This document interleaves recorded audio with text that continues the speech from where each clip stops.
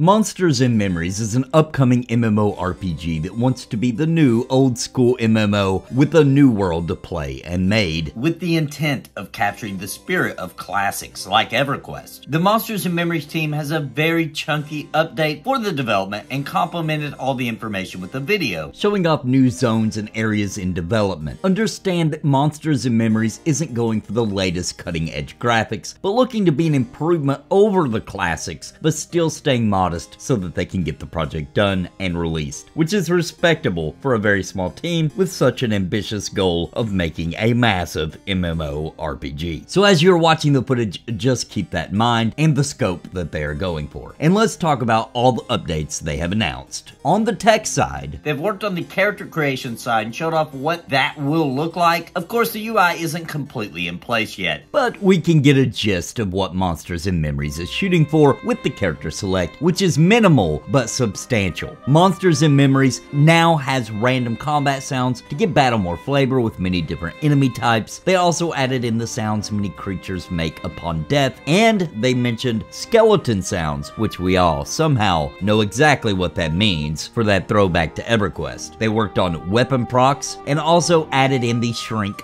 grow effects for spells. The UI window was refactored to give better performance as well. The area you are seeing here is Night Harbor, which may still have quite a bit of gray boxing in, but you can certainly get the feel for this area as they have added in structures and designs that give it the feel they are going for. Areas were added to Night Harbor such as the city walls, the garrison, training yards, naval dockyards, and the keep and prison. The dungeon, the Tomb of the Last Wormsbane, which is an awesome name by the way, got prop passes, layout additions, and small details added, such as spider webs. They also put work into the glass flats area as shown here as well. Monsters and Memories also worked on some animation for the jackal, which is looking to be a polished up and complete mob. They also worked on the beetle, rat, and snake, although they state that the snake kick hasn't been added or animated just yet. Once again, a beautiful throwback to classic EverQuest where snakes could kick you for damage, which was actually an accident and not intended to be a thing, but hey, like most mistakes in EverQuest, it's now a feature.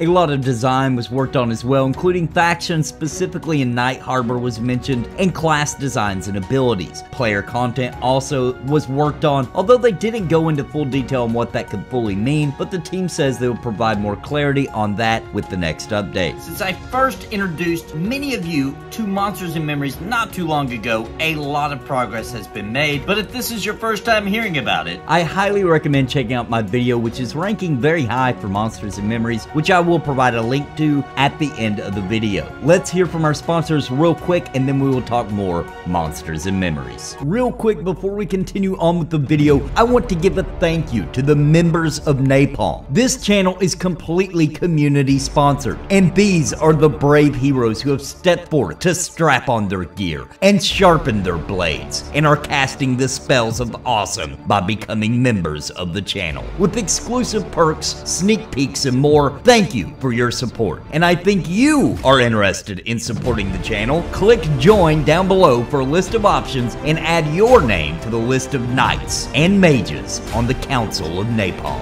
And I want to give a very special thank you to the Lords of Napalm, Bounty Code, Jared Woodhouse, Daimlos, Farthest Reach, Not Sid, Sparrow, Carsonik, and Christopher Hensel. Thank you for your highest tier membership. Now on to the video. Monsters and Memories is the type of MMORPG that tugs and pulls at your nostalgia. But that isn't all they want out of the project. Although anyone can see that the graphics are at a much more use your imagination a bit level, what is happening under the hood and under the surface is where they want to punch hard. With intricate factions and deep and enriching classes and group gameplay that harkens to a tabletop or old school Dungeons & Dragons campaign. I will continue covering Monsters and Memories as they continue developing it, and I'm looking forward to where this project goes. If it can release prior to Pantheon Rise of the Fallen, I think it has a chance at capturing our hearts and minds and a shot at the kind of success they need. Because they don't need big millions of players, they just need a substantial amount to keep the development going, keep the lights on, much like Project Gorgon. If their team is small, they have less overhead and can provide a great great experience for the players. Monsters and Memories is obviously a passion project being fueled by the developers' love for this old school classic MMORPG gameplay, and I'm here for it. Let me know your thoughts in the comments down below, and I hope you enjoyed the video on Monsters and Memories today. In the description is the link to the official Monsters and Memories YouTube channel so you can stay in the loop on what is going on. And if you are new here, please consider subscribing. The growth of the channel is detriment to its survival. And hit that like button to get this video in the faces of others who would enjoy it. And until next time, my friends, God bless and happy gaming.